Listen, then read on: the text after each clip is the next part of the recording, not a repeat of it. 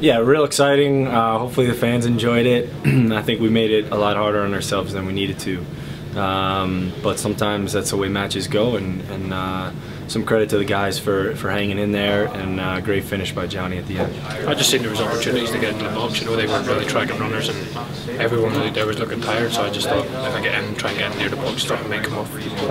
Yeah, you know, we're under pressure there, needing a result, needing a goal. So the ball came into Beggs, and I ran just screamed for it and lay off Beggs, laid off perfectly, and I seen the bottom corner.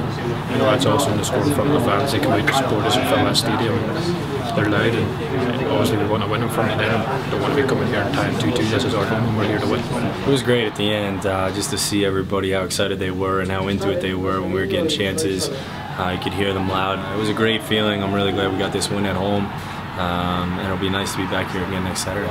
Talk a little bit about your thoughts with the Revolution coming. Yeah, going to be similar to this game a little bit. I think they've lost a couple in a row, and so their backs are up against the wall a little bit. And it'll be nice for us to have a day off and then kind of refocus, get back in, and start preparing for next week. But yeah, it'll be another tough challenge for us. You know, obviously to tidy up the things we're looking sloppy at the minute and progress from there. I think we're keeping the ball well and creating opportunities. We just got to tighten up defensively, everyone, and you know, Jason and the coaching staff will get that under control, and we'll go forward from there.